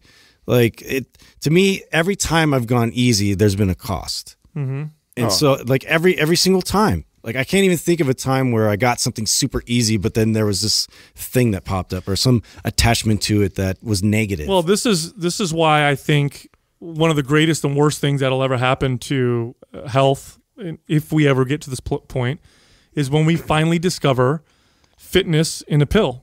If we ever discover it, it'll be the best and worst thing that ever happened, because people will get what they think they want and realize it's not at all what they wanted. I don't think we were made that way. Yeah, that's what I'm saying. If it's possible, think about it this way. If there was a magic way to do that, to snap your fingers and boom, someone's fit, you're right. Here's what would happen. They would have gained no growth and learning from the process. All they would have is the all they would have is the side effect of what that could have happened through all that growth and process and learning and change. So now here I am. I look fit. I look healthy, but I don't have any of I haven't gone through the work that it's taken to change those behaviors, to change the way I look at food, to change the way I look at exercise, the way I look at myself. And what you'll end up having is a bunch of dysfunctional, lean people who aren't really healthy in the truest sense. It's really no different than lottery winners. And that's the exact same. I use the lottery winners and Biggest Loser as examples of this. Yep. Yeah. I'm like, you don't want to win you don't want to win like that. You wouldn't want to you won't want to hack the YouTube algorithm or hack the Instagram rhythm or algorithm to or do something funny where you're jumping over cars, or you have some weird gimmick that you do to attract people, or you show naked photos and you blow up like that. You wouldn't want that. You wouldn't want that for you. You're not going to build a sustainable business off it. It's just like the lottery winners that all of a sudden get millions and millions of dollars. Almost what? Lose all their friends. 80% of them end up losing it all anyways. And their friends. They lose their friends. Lose their health. Think about how the expectation of all your friends and family after that, like you got all this money. Like obviously I'm entitled to some of it. That's right. It's like that. All that gets attached to it. And so it's there's always something, dude. There's always something that you have to consider if I'm gonna really pursue get rich quick, or whatever these easy pursuits may sound great. This is why, and I know you guys are the same way. This is why I look with extreme apprehension at the current growth of this underground movement that's becoming mainstream that uses mastermind. No, that uses the psychedelic tools for personal and spiritual growth. Because what we're seeing right now is this was an underground, and now it's starting to grow, and it's being sold as the pill. It's like the fitness pill, but instead this is the spiritual pill. And take this, and boom, you're gonna evolve your consciousness, grow, be this awesome, great new person. Beware of unearned wisdom. That's one of the best quotes I've ever heard. I forgot who said that. Yeah. But beware of unearned wisdom. It's powerful. Yeah, because there's a reason why it takes a long time for a person who meditates for years, or a monk or a spiritual leader, to get to that point where they've achieved that level of consciousness or awareness. There's a reason why it works that way. And doing something that just gives it to you, boom, quick, it's not the same. And it comes with its own dangers. This is why I'm a huge advocate for those substances to be integrated into medicine, because the way I think they should be used is you're going to sit down with a therapist, and these will help, but the hard work is what we do afterwards and during and all that stuff. Well, it's even like when we talked to Paul Chek about, because we've gone back and forth on potentially doing like one of these ayahuasca type of journeys or what like that, but and I've gone like, well, I'd have to be in the right space. It'd have to be the right person to do it with. And we've all agreed that, Paul has become a good friend of ours. And one of the things that I thought was really cool and what made me even go, okay, I could see where I'd want to do this with this guy, was because even the way he goes about it, he's like, no. If we do this, you guys are going to come up and stay with me for 3 to 4 days before. And we're going to do a lot of the real work sober going into it, because that's really, you got to prep yourself. It's not let's just go get high as fuck and then go on this trip and get as close to God as possible, or whatever these guys are talking about. Like that's not how you want to do this. And I think I was banging tree leopards. It got really weird. Whoa! I don't know. I've heard stories. I keep hearing weird stories. Yeah. Like Who was it? One of our friends told us that he had sex with himself while a leopard was biting his leg. Something throat. Like that. Yeah. You know who you are if you're listening. That's our boy Connor. You had to call him out. Damn it, Adam. Dude, I'm sure he shared that story. He shared that story. He definitely has. Yeah, definitely. Well, we're all in this race to get to the finish line. And the reality is that the beauty of the race is the race. It's not what's at the end. You know what the finish line is? When you die. Actually, probably not even then. There's probably more after that. I think trying to get the goal, the prize, you miss out on the real beauty of all the struggle and everything that it took to get there. In fact, I can never remember this term. There's a psychological term for something that athletes go through when they train super, super hard and focused for an event. Like, let's say you're training for the Olympics, and you're trained for 4 years. You're trained to be the best in the world at something, and you dedicate your entire life to it. And all you're focused on is the gold medal. I want the gold medal. And then you finally get to the Olympics. You finally compete. You win the gold medal. It's just incredible feeling. And then afterwards, it's quite common for people to go through a deep depression because they've lost that purpose. They've lost that goal. Oh, I felt a little bit of that after the competing thing. See? Yeah. And there's a term for it, by the way. This is a psychological phenomenon. I felt it was like, it was a while afterwards, because there was a high after that. Like that was like, this was that was like a 3-year goal. Like, I remember when I had put it out there and said, this is what I'm going to do, and then chipping away at that. So that was probably one of the longest, most vigorous goals that I've ever gone after. Like, just, I'm going to do this. I know it's going to take a long time and dedication. So there was a lot that led up to that, and then the climax of it was incredible. I mean, it was one of the most amazing moments of being on that stage and going pro. And I remember, like, I was on that high for like 6 months, and then once this business started to kind of take off, and then that was no longer like the priority. I went through this kind of like, I don't even want to lift right now. I know. Like, I'm over it. You know what I'm saying? Like, I remember that. I remember you saying that. I mean, it's happened to me. I remember telling you guys. Remember me saying, like, I can't wait to not be that guy. Like, everybody thinks I'm that guy, and that's what they've attached me to. Yeah. I went through that with football. Yeah. When I was done my very last game and was looking at everybody on the field and was just remembering, like, it was weird. It was surreal, but at the same time, like, immediately I had this like pit in my gut. Like, it was depression, and it was setting in because it was like an era, it was a time capsule of, like, since freshman year until, like, through college. Like, I mean, that was who I was. And, that was hard to let go. Yeah, well, I mean, and that's because you're leaving something that you love. But, what I'm talking about is, like, when people just focus so heavily on the goal. On that one thing. Yeah, like your goal is to win a Super Bowl. You finally do. And then afterwards, you're like, now what? It's like. Yeah, it normally has to be this big, huge goal, specific. Right. And there's a term for it, and I can't remember what it was. And, the antidote to that is just to learn to enjoy the process. Like, do things sometimes you want to do things or learn to do things for the sake of doing them and finding pleasure in them. Spiritual practices and religions have known this for a long time. Chanting, or you ever go to, like, these I think, is it Japanese or Chinese gardens, Doug, where they comb the rocks or the sand? It's Japanese. Yeah. Okay. So the goal of that is not to create just to have this beautiful looking sand. That's not the purpose. The purpose is while you're doing it. It's the enjoyment of the actual thing itself rather than focusing just on the goal. And that is 100% the secret of lifelong success in fitness. That is the secret. Right. The secret is not set a goal, hit the goal. That's a process, and that's part of the process. That's a byproduct of it. Yeah, the secret is find enjoyment in the actual activity of fitness. Find the enjoyment in the actual art of taking care of your body. Find enjoyment in the work and the struggle. That's it. The fact And then that- you'll never stop. Right. Learn, like, it's okay to start eating a certain way and start training a certain way and being consistent with it so you can actually measure and finding out that, that didn't work very well. You got to be okay with that. Like, dude, that's not a failure. Right. That's you learning more about your body and where you should be or what you should be doing. Like, learning to be okay with that, because if you're a self-aware enough person, you'll download that information. You won't make that mistake again. Like, I know that when I do X, Y, and Z, like, this is what happens. So now I build upon that. And so That's the whole process, just finding that you enjoy the whole process. I mean, when you get to a point, and this happens to us all the time. We'll go on a trip for 5 or 6 days, and our nutrition will kind of get thrown off because we'll eat out quite a bit. And we'll all say the same thing, like, oh, man, I can't wait to get home to eat, like, a big bowl of vegetables and something real healthy or whatever. Like, what?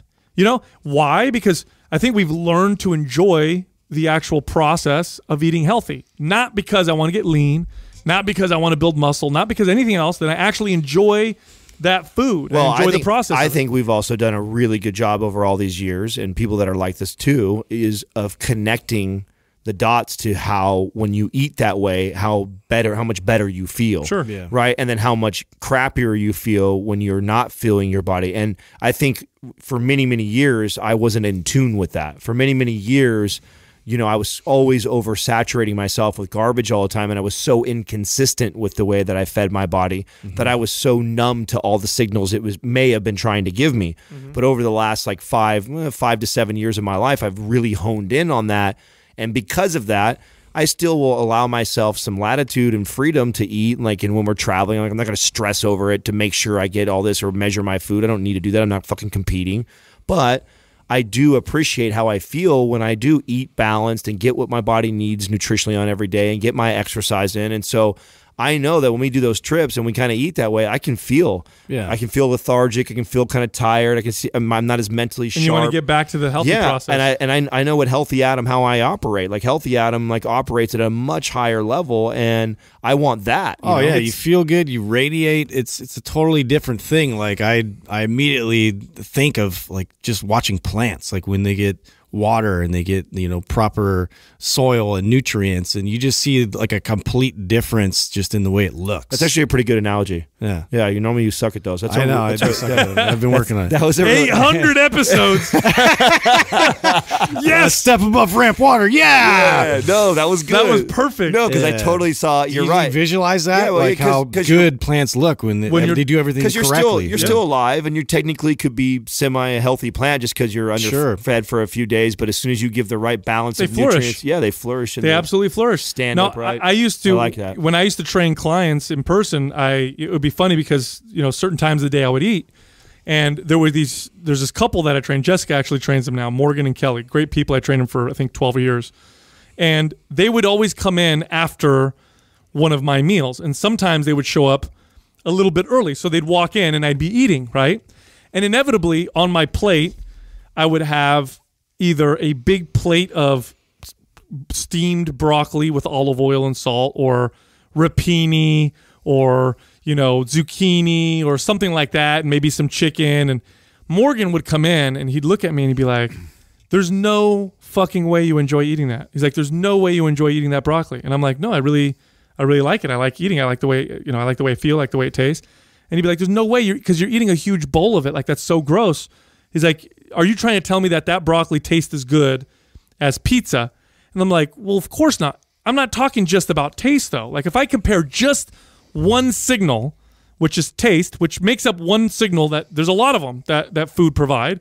But if I just compare one, it's not fair. Of course, I'm not going to want a bowl of broccoli. I'm going to want to eat a cupcake or a piece of pizza or a burger or French fries. Because those ones were designed for that. Right, but that's my point. Like, if I just compare that one metric, but I'm aware of all these other metrics and signals that I get from food, and I value those as well. And so when I add all those up, do I value taste? Of course I value taste. Who doesn't like something that tastes really good? But all the other ones add up to more, and so I value more of that. And so I actually enjoy eating the bowl of broccoli more than I enjoy eating some pizza right now. Right. And I would explain that to him, and he'd be like, "Well, that doesn't make any sense," but it's totally true. I was so funny. We'd have these debates about it. I'm out of here. But it's literally, and I would actually, to people who were open to it, I would actually train them to do this. I'd say, okay, and by the way, it takes a lot of work because you got to erase a lot of stuff. But it's like, before you eat something, write down how you feel. While you're eating it, pay attention to the texture, the taste, pay attention to how you feel, your mood. After you're done, write it down. Later on, write it down again. Really what you're trying to do is become hyper aware of all the things that food has influenced. And one of them is taste. The other ones are, we've named them before, right? Your skin, your energy, your mood, your digestion. Like, we can go down a long list. Yeah, your stool, your mental clarity, your energy, all those things. And once you start to, first off, become aware of them, like, oh shit, I do feel better here, here, here, and here. Look at my skin here, here, here. And you start to become aware of them. Now mentally that now is like, it's like points for that food that's getting plugged in. And believe me, you will at some point figure out that for the most part, that I value this food more than this food, even though that one tastes better. So for the most part, that's actually what I want to eat. When you get to that place, eating healthy is not a diet. Right. It's actually what you want to do, and then it's not hard at all. And again, you can do this with foods that you don't, that maybe taste phenomenal, but don't have all those other points. Well, sometimes you just want to taste it. Like, sometimes you don't care about that. And usually it's with other people. And what's great about that, too, is when you get into where taste is like, well, yeah, occasionally I want something that tastes really, like, awesome. Like, you get that taste that comes at you really quick, and so you don't really tend to eat a lot of it. Because Very true. You don't need it. Very true. I got it. I'm like, oh, shit, I'm overwhelmed. I don't overeat sweets like I used to. Like, back in the day, if I had sweets and I knew I was going to eat sweets, I was going to eat them until I hurt. Like I was just fucking stuff myself. yeah. I trip out on that right now. Like we just, so we went to this last weekend. We had the graduation party, and there was this huge cake. I love cake. Yeah, you do. Yeah, I love cake, right? And so I told Katrina before we left, I said, hey, make sure you cut me a piece of cake. And she's, this is what I love about her. Like she knows my little thing. And I haven't had a cake in, I don't remember, probably last time you guys saw me buy a cake, which I don't know how many months or what. When you bought the whole cake? Yeah. It was about maybe a year ago. That was great. But, yeah. So classic Adam. But that's like that's younger me, right? And I'm like, I know I could crush those things like by myself. So she cuts me this giant wedge of cake.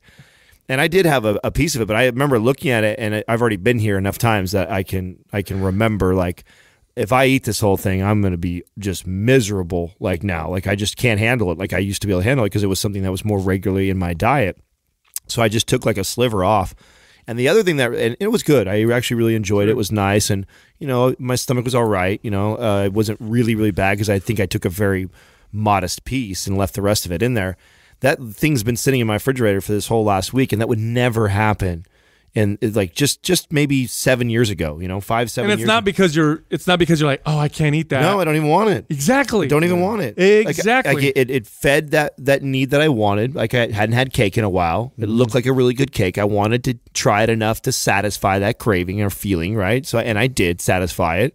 And I didn't feel the need to revisit it. It wasn't so amazing to me that I needed to have more of it, where that would normally trigger an old habit and pattern where I would crush the whole thing. Yep. I've said this before in this podcast. Like that's part of how I started to the first step before I even got to where I'm at now was stopping myself from having it in my house. Mm-hmm. Because if it was in my house, like there would become a weak point where I would want to go have some. And then when I go have some, it would be like, well, I need to finish it all and get it out of the house. Oh, yeah. And so I would crush whatever it was, all of it. Because of the way I look at it is like, I'm going to consume it. Yeah.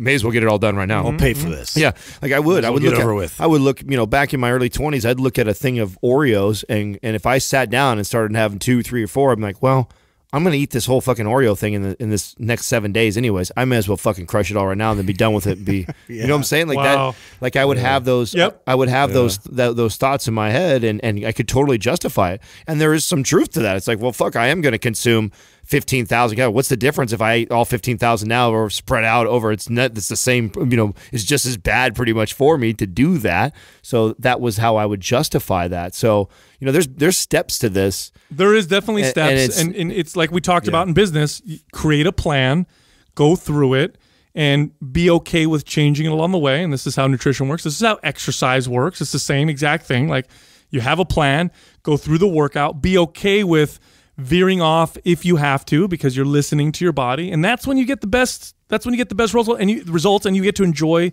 the process the entire time. Right now I'm following Split, right? Our newest program. I'm literally following it to a T. And first off, I want to say we wrote that very, very well. And I'm doing the program myself.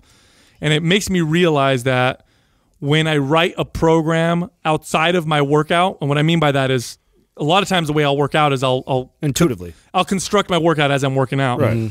But with Split, we wrote it. We sat down to write it. And when you're writing it and you're not working out, your mentality is more objective. My mentality is I'm looking at it from a bird's eye view. My ego's not in it because I'm not working out right now. And I can write it really, really smart.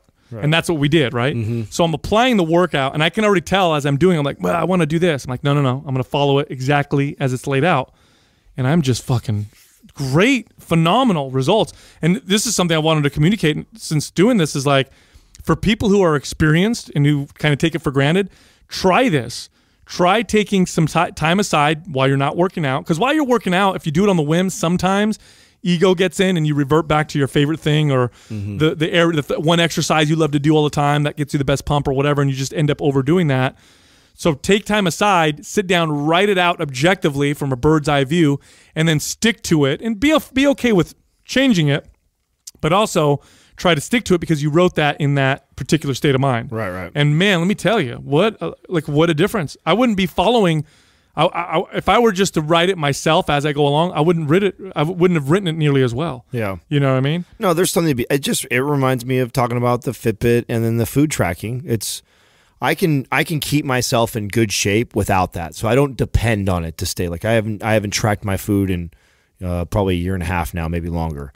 But there is something about it when I do track and it's this whole new level. You start to notice all those things that you pointed out, like the mental games that you play with yourself and you subconsciously play with yourself and you don't realize it. And you do just gravitate to patterns and habits. That's how we're wired. So me tracking something or following something to a T like that, or tracking like a food tracker or a Fitbit, all these things are just more awareness tools. And I think that I think there's a lot of value to all of them. And I think it was funny that we just talked about this, about the Fitbit, and this is how I feel about it. I feel that that's exactly how you're explaining how you feel about this program, because you are following it to a T. It's not that you couldn't create a great program or have a great workout or stay in good shape. Sure. It's just that it takes you to another level of awareness, because you are getting a bird's eye view. And you're also kind of navigating. It's improving my ability to train intuitively, and that's how these tools should be used. Right. They should be used, improve your awareness, increase your awareness, so that you can get better and better and better at being able to read your body. You know what I'm saying? Oh, yeah, because going through something that's structured like that, you would already feel like if I wanted to do something that like was more comfortable or something I would gravitate towards in the gym instead, but now I have to do this, and it's kind of, there's a little bit of static there, and I fight it a bit, but why am I fighting that? And like, why? So yeah, you have to kind of pay attention to those tendencies that you typically will have going into even lifting. And I definitely have noticed that with food. It's funny. It's my favorite program so far that I've done. Oh, I can't wait to get on. It's my favorite, and I think it's my favorite because I like bodybuilding. I like building, round muscles and all that stuff. I like focusing on isolation stuff. Sometimes it's just it's kind of what I fell in love with. And I like strength too. Don't get me wrong, because I did MAPS Anabolic for so long, because that was the first one that, this is a little bit different. But it's funny to see my body change, because before that I was doing some other program, one that we haven't talked about yet. But doing this one, it's funny watching my body change because the workout's it's different. Looking different. Here's the thing. It's so great. And I'll just be honest. Like I can look at you guys because I love the aesthetic type of training, and I have been for some time now. I can look at your physiques and I know that the type of training you gravitate towards. I can do the same. And being a guy who's into aesthetic training like that, like I can tell like when somebody trains differently. Like if you're somebody who's more of a power type of lifter or into like rotational type movements and things like that, versus a guy who loves to deadlift and strength train and stay in that 5 to 6 rep range a majority of the time and train the major movements, and that's kind of it type of deal. Like, I mean, I definitely, because I've seen the change in my own physique. When I started hanging out with you guys and I started I started training just the staple barbell lifts like crazy, and I saw lots of benefits to it. There was some great benefits and carryover that I got from switching from being this kind of bodybuilder guy to a little bit more of this strength power type of stuff, which I flirted with but wasn't really consistent with. And for the first time ever, I became really consistent with that. And I remember like looking at my body going, it looks different. It's very different the way it's built. And in its own right, it can still look great. It's to each their own. This is what's great about that we have this ability to do it. But yeah, no, I look at both you guys. I'm like, dude, I could totally shape your bodies totally different. Yeah. I mean, I feel like I could sculpt your physiques like, to look completely I feel like you're trying to close us. I know. We want to hire you. I mean, is that your hell expensive. Oh my God. Don't be putting me in a bikini, dude. No. Please put Justin in the bikini. It's resistance training. Its greatest and most awesome attribute is also the thing that makes it, that is its weakness, its biggest weakness. And that's resistance training is so versatile and so moldable. Literally, there is no structure to it aside from training within particular types of biomechanics and form. Other than that, there is no structure. I can train anybody with weights. Anybody. If they can move, I don't care what injury they have, whatever, how tall, short, whatever, we can work with weights. And I can mold resistance training to train from everything from maximal strength to crazy endurance to mobility and flexibility. I can do that. I can mold resistance training to do that. But that's also why so many people don't do it, because it's not easy. Right. It's complicated. It's not get on a treadmill and run or do this thing over and over again or whatever, or follow this class. It's literally, okay, the sky's the limit. Now we got to construct and design. Which or whatever. one is right for me? You know, there's so many different variations of it and different methods out there that are selling you hard on this is the way to do it. And this is why I tell you, I'm going to tell you something right now. Like one of the number one reasons why the thing that I personally came up with when Doug first said, if you ever have anything that you want to, sell, let me know. And I'm like, it's going to be a workout program. And it's because all the online programs I've ever seen, they don't spend time on that aspect of it, the programming. No, it's all on the other side. It's just here's a hard workout. It's just like supplement companies do with the way flavors and colors. It's all about flavors and colors. It's all about that. That's what workout programs are online. It's all about that. It's like, here's a workout, here's what's hard, and it's going to make you sweat, and that's it. Well, I remember when we first started the podcast, when we discussed all this, like we said we're going to put out all this great content. We're going to focus on value, but at one point we're going to have to monetize. Like, what is it? And we're like, well, I think the best thing that we could do is to do programs, because I think 90% of the ones I see out there are garbage. I think we're all experts in our own sense of that. We all have different backgrounds, so we'll contribute to great programs. Like, let's provide fucking dope ass programs that are just superior than 90% of the people that are putting shit out there, because the most popular ones, like, and don't get me wrong, like that's an overgeneralization to say like all of them are 90%, but the ones that are most popular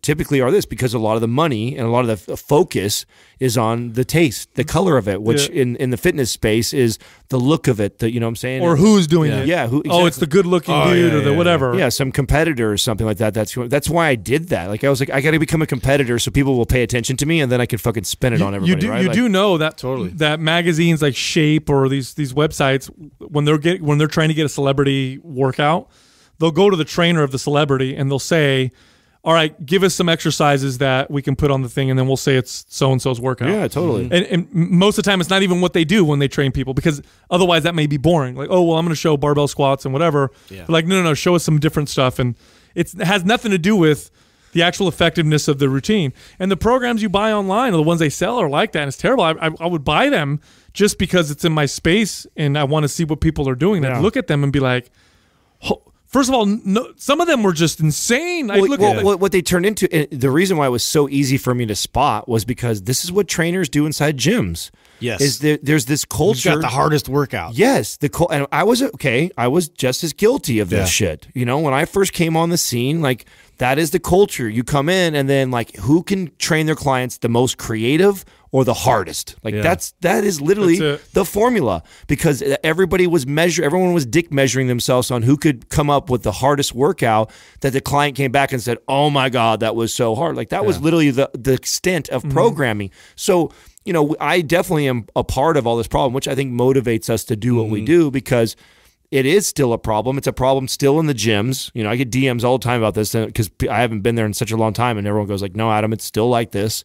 You know, so it's still happening in the gyms right now. It's still happening in social media world, and all these big name people you're following these trainers that they really don't fully understand how to program correctly, and they've fallen for this whole gimmick of throwing all these creative random exercises. Well, the problem together. is the only trainers and coaches that I see that actually have good programming are the ones that write programs for like strength athletes. Yeah, athletes. Yeah. Like and that's because that's a competitive market, because athletes, they have something to measure. Yes, they're like, if I followed your program and my PR was, I didn't hit my PR even, like, I'm like, okay, your shit don't work. Or if I follow this program and I don't play better on the field, or I don't jump higher, I don't run faster, I got injured. That's it. Yeah. But the programs written for the general public there is no metric other than, will you buy it? Well, they're very subjective, right? Because you have all these different variables there with that. Like, if they follow a diet really well and they follow a shitty program, what will happen? It's easy to get someone to lose 10 And if it's pounds. not working for you, that's on you. Yeah, right. Because I'm awesome. Look at me. Right. It works for me. Yes. Like, that's like where the line gets drawn, right? And remember what's his name's programs? Joe. Remember Donnelly when he would show us? 50 Mr. Volume. Oh, dude, 50 something. He'd show us his programs and was so proud of how hard they were, and all of us were like, you're going to fry every single person that does this. Yeah, there's nobody can do this. They're going to get fried, and I know why you're putting this out because it makes Shout you look out like to a bad. Joe D. Yeah. Thanks for the mind pump bump there, dude. All right. Yeah, I think that's why we eventually got blocked. Is because all of his people were coming over. yeah. That's You know how many people- I think mass that's exodus. ultimately what pissed him off. I Yeah, really do. yeah. That was the Because people would look at his programs and they'd be like, "But Mind Pump Wait said a minute. no, Yeah. or they would do them and they'd be like, fucking Yeah. couldn't walk for like a week, you know. And his is like, well, man up, you know what I'm saying? Yeah. You gotta get to my level. take more gear, Take take more gear, you'll recover. Take more gear and eat more. Then you can do 2 hours of special sauce. chest. It really works. workout. Well, you know, this is what's happened is you get a lot of models, you know, that competed, and then they get on covers of magazines. And don't get me wrong, like these people know how to get themselves in shape. Like they've proven that. You Yeah. know, now some of them did it probably by some really crazy methods or by using things or whatever. But to each their own. And no matter what, it takes dedication and discipline and consistency to do whatever they did.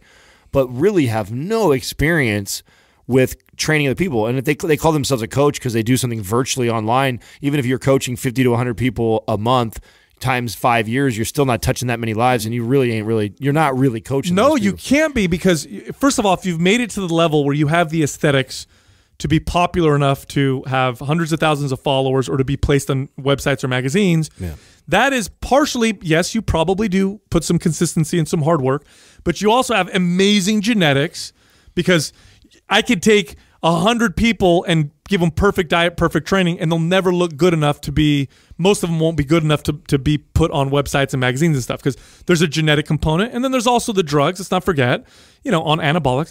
And so these people train themselves, who they happen to have these great genetics, who are also on anabolic steroids. And so all of their experience training is in that category. Now, what percentage of the population do you think fits in that category? Right? So they're writing what they've done is they've written programs for genetically gifted steroid-taking people. Right. Everybody else is fucked. Well, anybody else who follows that program is not going to respond. What's the same interesting is that the culture hasn't really caught up to that fact alone, that like they don't view getting really big and shredded as like, it's like professional sport. Like, so say if I was to try, like I want to be like a professional basketball player, like in the NBA. And all I have to do is, work on my skill set, wear these strength shoes, get stronger, like eat a bunch of supplements, and then I can be in the NBA. Everybody knows that's now. silly. That's fucking silly. But then again, on that side of it, where we see all these magazine images and people that are just like, man, just genetically just awesome and like bodybuilders. That's like, for some reason we still think that's achievable. Yeah, I'll look like him if I just follow no that problem. program. I just gotta lift more. No, I mean, look, I've hung around with some crazy genetic freaks, pro bodybuilders, for example. We hung out with Ben Pekulski. Here's a man who is literally trying to lose weight, to lose muscle. big time. He's trying as hard as he can. He wants to lose 100 pounds to of lose muscle. Okay, he was already in this process for like a year where he was pushing to lose muscle. I will never, ever, ever get as big as he is after years of trying to get smaller. So he could literally try to get smaller. I could try to get as big as possible. I will never be as big as him because he's just... That's silly. Now, has he put in a lot of work? Of course. Yeah. But he's also combined that with the ability to put on that kind of muscle. And so my point is, with these routines, is they're not written by people who've trained lots of people, and you can tell when you look at them. When I can always take a look at this and be like, oh, this is not going to help most people. This is going to hurt most people, or do nothing. Right. It's terribly written. Right. They don't periodize their training. So they don't utilize, understand exercise order and how the order all matches throughout the entire week. They don't understand how to apply intensity or frequency properly, especially in the context of whatever program that they're writing. They don't understand how to combine mobility in the right way. They may throw in mobility in there, although I still haven't seen that yet, but let's just say they do. They may just pick 3 or 4 popular mobility exercises, not realizing those need to be programmed. Stretch your hammies, bro. Yeah, those need to be programmed as well. And so, it's just it was an open market for that kind of stuff. Oh, it was easy. It was going to be easy. If we knew that if we were going to provide value, add value through the podcast, and then as long as we provided something that was superior than most everything that was being put out there, which is also why too that we can charge the rate that we do for our programs. I mean, I knew that. I remember I was just telling this to somebody the other day. It's like, I like to think of ourselves as the Nordstroms of programs online. It's like, and there's plenty of other nice stores out there and people that do that, but like we have a reputation for the product that you're getting, and we also have, just like Nordstrom's, you can get your money back guarantee. It's like we feel so confident in what we put together for people. That's like, follow this shit. Yeah. Follow this shit and then get back to it. Yeah. And it's not about all the awesome heroic imagery and it sucks. We're getting better. Right? Yeah, we get but what I'm saying is, like, literally all it is about what works and what's going to work for you best. Like that was what we put all the emphasis in. It's funny, Christina Rice always fucking just hammers us. She's such a little shit because she's a kid, but she's so blunt, which is why we like her. But she's just like, you need to like reshoot the videos for Maps Anywhere. You know how she talks? Yeah. She's like, because it's like in your grandma's living room, and it doesn't look. And Adam's wearing sunglasses. Like, you guys weren't even trying. Yeah. And I'm telling her, I'm like, listen, that'll happen in due time, and that's going to be something we're going to do. We're going to make everything look better. I said, but the time that we spent on it is on the programming. Like, it works. Right. And she's like, yeah, but and we go back and forth. And then she tried it. And she did that big old post in the forum where she's like, all right, like, I know how it looks, but let me tell you, I followed it and it totally works. Like, I see my body change or whatever. So, hey, at the point when we combine the fucking flavor and color, like when we start to focus on the flavor and color with it, is when I think that's next year. Be a deadly combo. That's next year. I mean, it's all happening right now. It's a slow process. This is, again, something else that I was talking about with this group of people I was talking to yesterday. Was, it takes time to do those things. It takes a lot of money to do those things, but it's not the number one priority. It really isn't. It is if we wanted to get the attention of everybody, but it's not. I'd rather not get the attention of thousands of people and truly transform 5 people. Yeah. You get the forward thinkers, the early adopters. Right. We're getting people that are actually seeking on that change. Not just your fly by the moon kind of people. Mm-hmm. Right. And I do see, though, with the growth of the business and what's happening right now, and I think the YouTube channel is approaching 80,000 subscribers or something right now. Like, you're starting to see the looky-loos now. Yeah. Oh, dude, because we had a really strong core for a long time. I was like, man, we don't get any hate. Bro, I've done a couple videos. There's a couple videos now with me on them where I'm talking, and you know how I talk. I talk very like this is how it is, right? And there's now getting some haters, and so there's some comments. I forgot which one it was. I think it was the one that was talking about why body part splits don't work for most people, and this, that, and the other. Yeah. And I'm talking about, and underneath it, there's a dude that's like, one guy's like, yeah, I do a split and I'm already way bigger than this guy, so he doesn't know what he's talking about. And then another person's like, the end. Yeah, mic drop. Yeah. See you later. Another person's like, my programs are awesome, dude. I know some female powerlifters that are bigger than this guy. Obviously. Oh my god, dude. And I'm laughing. Can we brutal. But can I tell you something? Can we read when we start getting these? We have because you're gonna encourage them. It doesn't matter. All right. It doesn't matter. I remember Doug used to say that, and I used to agree. Like, we shouldn't read a bad review, but at this point, there's gonna be tons of hate. It won't matter. Have you seen that? I don't know if it's Jimmy Fallon, but they do. You know who does it really well? The guy that I followed a long time ago, and he's now blown up big time lately, is Robert Frank. And he does those crazy videos where he's yelling his car, but he does every week. He dances all just ridiculous in his kitchen, and he posts all the Twitter hate. Yeah. He literally shouts them out. You know what I'm saying? He gives them love. You know what I'm saying? Shouts them all out, and they're just that's great. Mean ass shit people are saying. Oh yeah, but so they're saying that. But the best part of it is I won't answer for a little bit. I'll wait, and inevitably fan will get on there. And the fan will be like, "Oh, you must not know who he is, or you don't know who Mind Pump is." Obviously, they know what they're talking about. I'm like, "Oh shit, yeah, they're going on there to back us up." And that's what Casey will tell you always with us, right? Is don't pick up the brick, right? Don't even respond. Don't even give them any attention whatsoever. Yeah. Right? But some people, I mean, that was part of Joe D's formula. He used to do this. Who else does this that we know, where they intentionally engage people like that? Because Lane does it. Yeah, Lane does it. Yeah, Lane will go back. Lane the functional patterns guy. And you know what's crazy? Yeah, but he's crazy. When I look at both their businesses, it's the same thing. It's crazy what you attract when you do that. It's you're putting it out there. If podcasting is now the future, television in a sense, like you're the Ricky Lake and the Maury Povich of podcasting, and they did get a lot of views. Social media, and they did get a lot of views. It is a formula. You attract a different customer, though. That's for damn sure. Damn, you know what's funny? Culture. If I were like a producer, I would how much money you can make with an internet talk show where people fight each other like Jerry Springer. Of course. All you have to do is mimic it. Of course, get some trash. Well, on remember there. we did want to do something similar. Remember we talked about this? We tried to set it up a couple times. The beef that was between. We want to do a debate. Yeah, Yeah, we don't want them to fight. Well, no, yeah.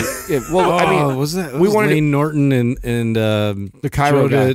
DeFranco's friend. Yeah, I forgot his Cairo, name. yeah. Yeah. We tried to get that together. Like, Yeah, that would have been cool. I still think that would be a cool thing to do, where we're the moderators of that, and maybe just one of us does it, and then you have two of these people that don't like each other.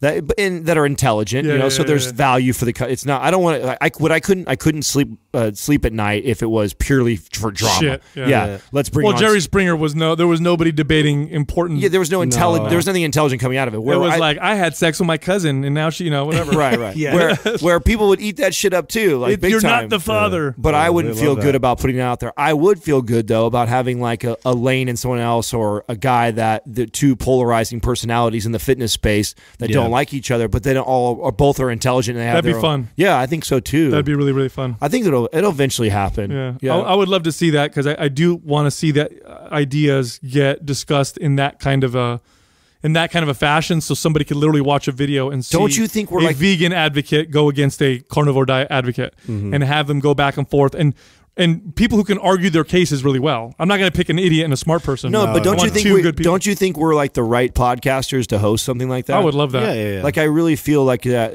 we would have a really non-biased. Keep the bias out of it. Yeah, let's just let them go, and we'll prod them in the right direction, and let the audience, then you have the audience vote afterwards, like that one Monk debates. Yeah, like the monk debates. Dude, the way they vote, that is really cool. Dude, have you watched any more of their debates? Yeah. Well, which one did I watch last? What was the one you sent over? Oh, it was the one about religion. Yeah.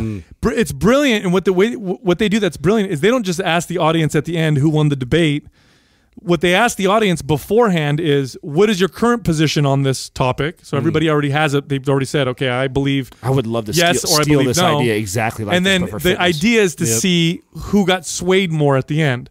So even though you have an audience that majority of them support one For guy example, anyway. how dope would it be to have Lane and like Rob Wolf and say artificial sweeteners are bad for you? Yeah, artificial sweeteners safe? Right, and get that from the audience where you sit on there, and then let those two have And a see who sways. Yeah, that would be so cool. Is sugar bad for you? Yeah, or I want to do Yeah, that. we'll give them the topic, and then they just have to discuss it. that would be money, dude. I know it would be. That would be really good. I'd like to try and put now that that it's on air, Watcher. I know. Fucking do that. I know. I'm gonna, don't slide in my DM to let me know that. I know it's a good idea. Yeah, we already know. Yeah, we thought of this for a long time, actually. It's on record We actually now. tried to put it together. Well, That's why it's hard. It's hard to coordinate both guys. Because everybody's busy. And then it's because it's such a new thing that we're doing, or trying to do. I think that so many people are scared too. Like I felt that from when we were trying to get the last two together, and I was like, well, nobody wants to feel like they're going to get attacked or anything. Like, we want to make it as inviting as possible. It has to be in front of an audience. I think it would be good to get that feedback from an audience. It would take a lot of organization. It really would. You'd film it and then you could put it on